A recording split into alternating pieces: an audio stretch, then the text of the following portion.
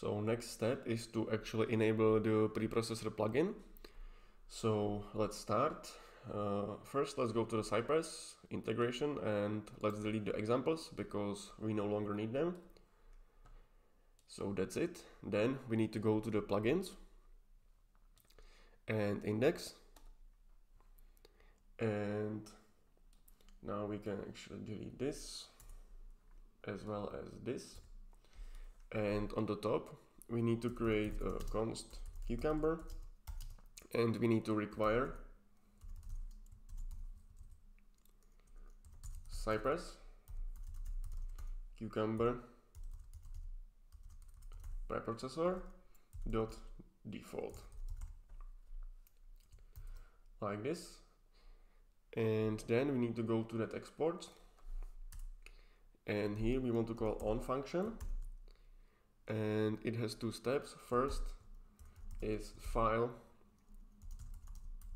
preprocessor, and then we want to call that cucumber function like this.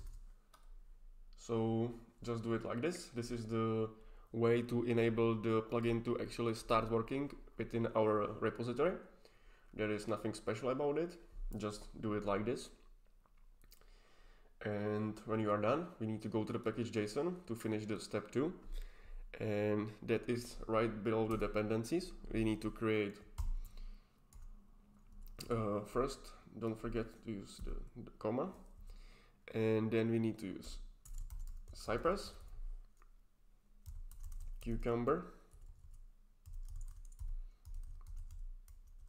preprocessor, and here we need to specify a value of non-global step definitions and set it to true, because this will bind our definitions to our features. So non-global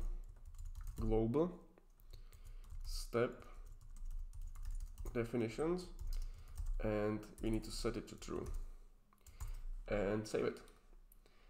And that's pretty much it. I hope I didn't have any typo here. Let me just double check.